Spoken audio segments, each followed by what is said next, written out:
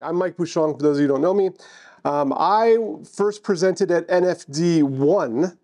I think I was the first presenter at NFD1 where I turned Ivan Popelniak into a prop, which I did not know who Ivan, and it turns out turning him into a prop is not really the way to start. So we will try to do better this time.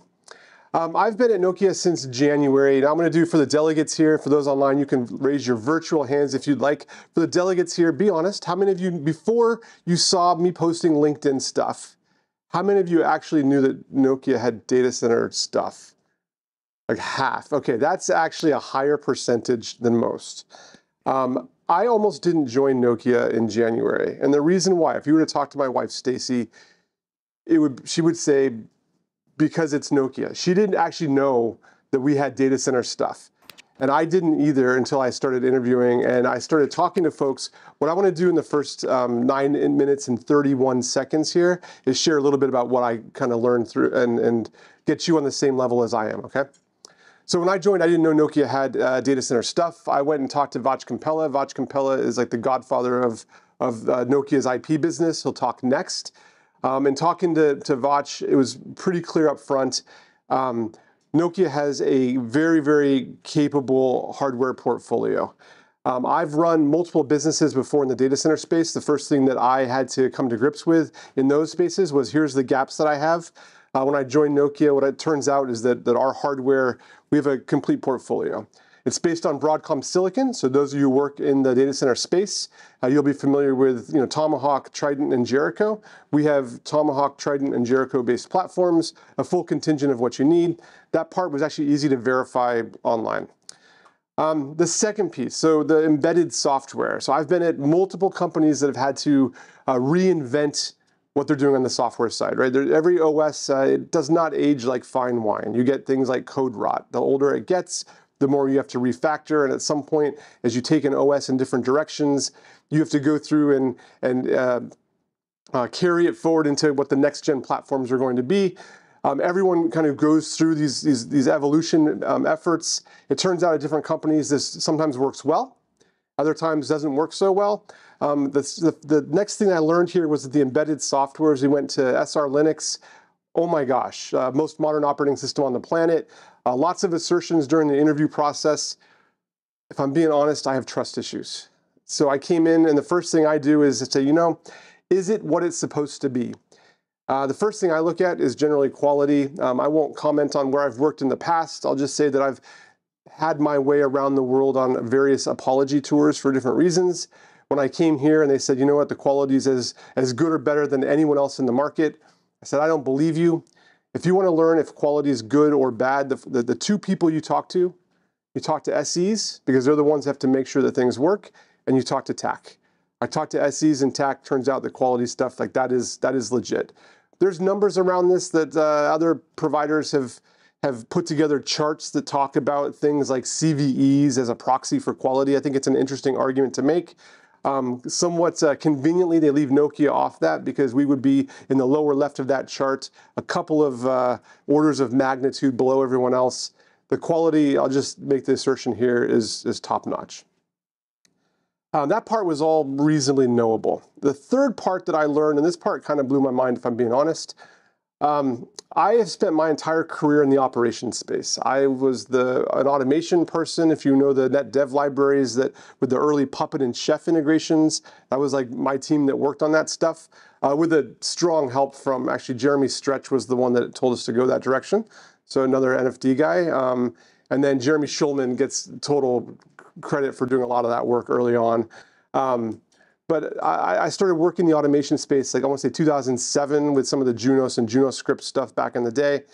So I have a bit of pride around northbound interfaces. When we talk about things like netconf or JSON or GNMI, gRPC, I've always assumed that other places I've worked were best in world at northbound interfaces. When I came to Nokia, some of the product management team that you'll see later, they made the bold assertion that Nokia is best in world at the northbound interface stuff. No offense, Bruce Wallace, who's sitting there looking at me. It's not that I didn't believe you. It's simply that I thought you were a liar. And And so I kind of took the bold assertions, and then we went and tested a little bit. Turns out this part was mind-blowing, best in world at northbound interfaces. Now that by itself, do I think people buy based on northbound interfaces? Maybe. Like if you're in the cloud space and you've built out like a heavy telemetry infrastructure, like maybe that's a primary consideration. For rest of world, is that the primary thing you buy on? Maybe not. But then that leads to the next piece, which is what are you doing with those northbound interfaces? And it turns out we've done some really good work, and that's what today is about. Today we're going to focus not on the hardware, not on the embedded software. I'll assert that that stuff is not just good, but really the most modern versions of that stuff around. But what we've done is taken that and we've made it particularly well crafted for really a revival on the operations side. So with that, let me then tee up the operations piece.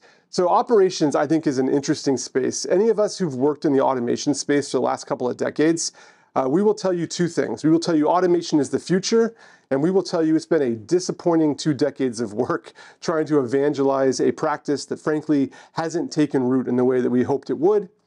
And so if we're going to advance the operations story today, what we've got to arrive at is just a couple of hypotheses around why has automation not gone as far as we would like it to go, right?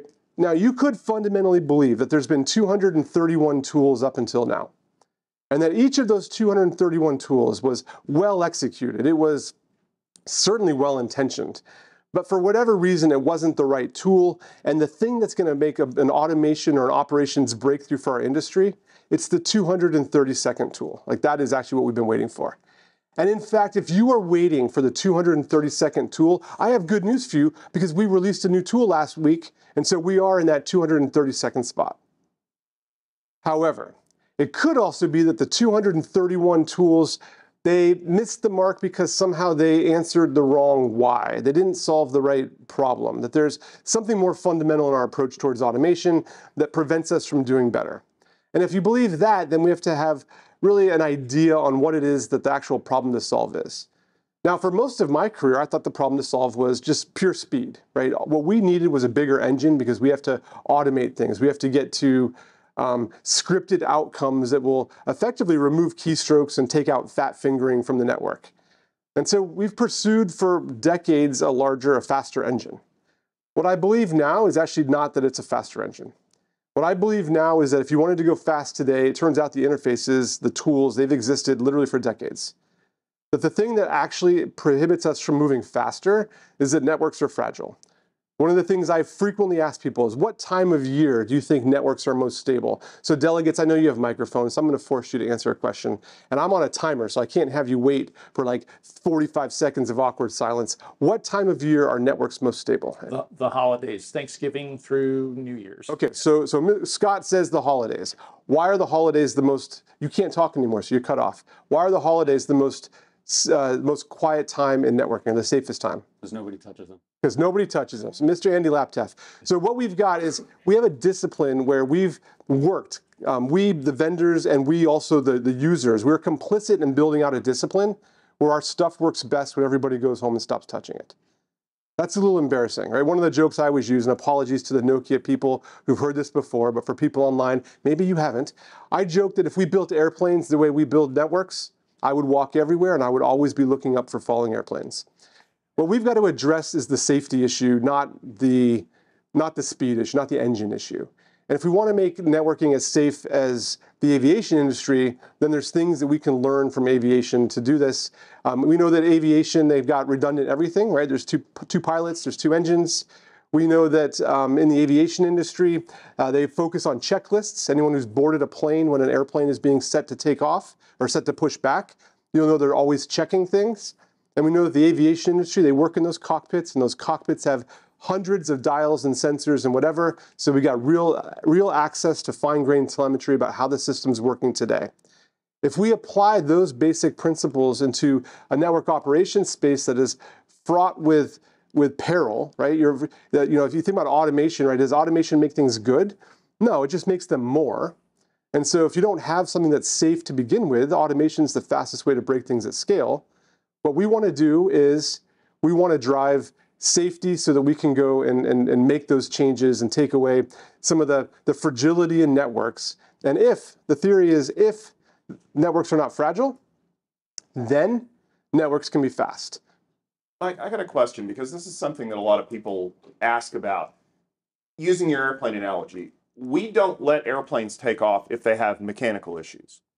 How many times have you seen a network that's in operation that's not running quite right, but because it's capable of working, we push it into production anyway and say, oh, well, we'll sort that out later. And as we all know, there's nothing more permanent than a temporary fix.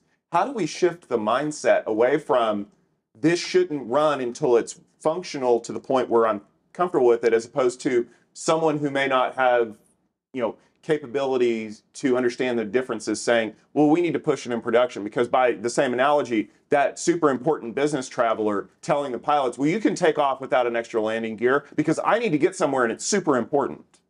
So I think there's two things. I think there's a process and kind of cultural element that we have to address, and that's really on the users to figure out like what's the right discipline they want to have. On the technical and the tool side, the question is, what does good look like? If you could define what good looks like, and then you can ensure that good is always in place, then you're in a position that you can always correct things and get them to where you want them to be. When good is nebulous, when it has boundaries that are either ill-formed or impossible to delineate between which good and not good, then I think it's difficult to take action. And then if you can't take action, then you can't get back to known good. The goal for today is going to be to take that theory. That's a great question. Take that theory and try to make it real in practice. Our goal for the balance of this morning session is to give you a little bit of backdrop on what we're doing and how we're doing it, and then to make sure that we have sufficient hands-on experience with folks so that you can see not just what does it look like as an idea, or is it the concept of a network? Is that the way is that too? Are we good? So we want to get the concept of a network. What we want to do is actually build out an operations platform.